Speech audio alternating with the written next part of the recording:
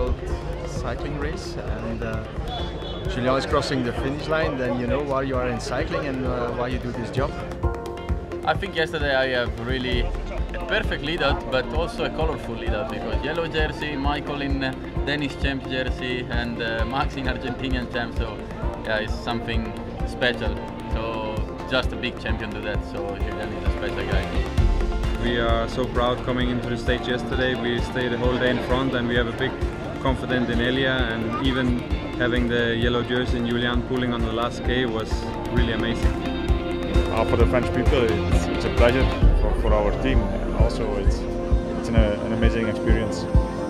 Well, riding #1 on the car and having a yellow jersey in the team is always a fantastic, amazing.